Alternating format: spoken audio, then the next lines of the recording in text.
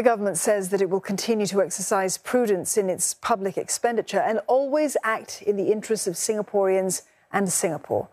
Minister in the Prime Minister's office, Indranee Rajah, was responding to a call by non-constituency MP Leong Mun Wai in Parliament for the government to rein in its public expenditures. Heidi Ng with more. In the spotlight, the financial reasoning behind two recent significant public expenditures. First, the $900 million in funding support for Singapore Press Holdings Media Trust. And then the $1.5 billion termination cost for the Singapore Sports Hub. NCMP Leong Mun Wai says these would cost $2.4 billion in all. He believes the government may have been overly generous and worries that this could lead to a waste of taxpayers' money. $2.4 billion can go a long way in helping Singaporeans who are struggling financially. For example, it is enough to exempt average Singaporeans from 2 years of additional 2% of GST, or to fund 10 years of ComCare cash payouts for the poor Singaporeans. In her rebuttal, Minister in the Prime Minister's office Indranee Rajah says his allegations are completely without basis. She says these matters have been explained many times.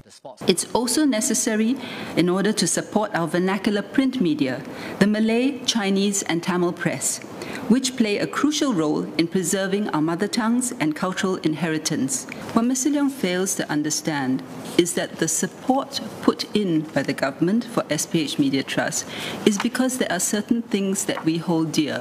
One, it is to have a media that can see things through a Singaporean lens and that can report things from a domestic viewpoint. That is very important to us.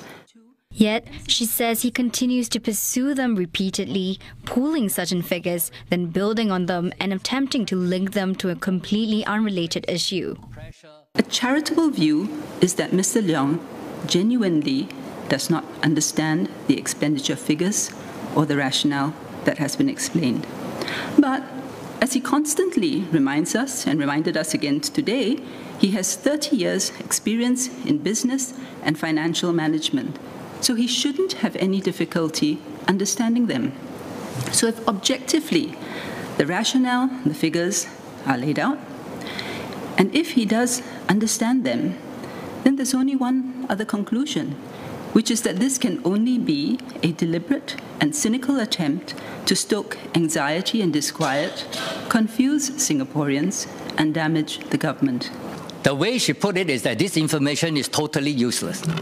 It doesn't help the explanation of the situation. If the government did not bother to answer the questions I raised, can the government allege that the information is not useful and so all my allegations are without basis?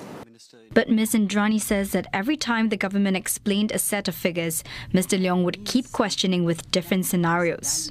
She urged members of the House and Singaporeans to reject his allegations and support the government so that it can continue to sustain good governance and sound policies for the benefit of all Singaporeans.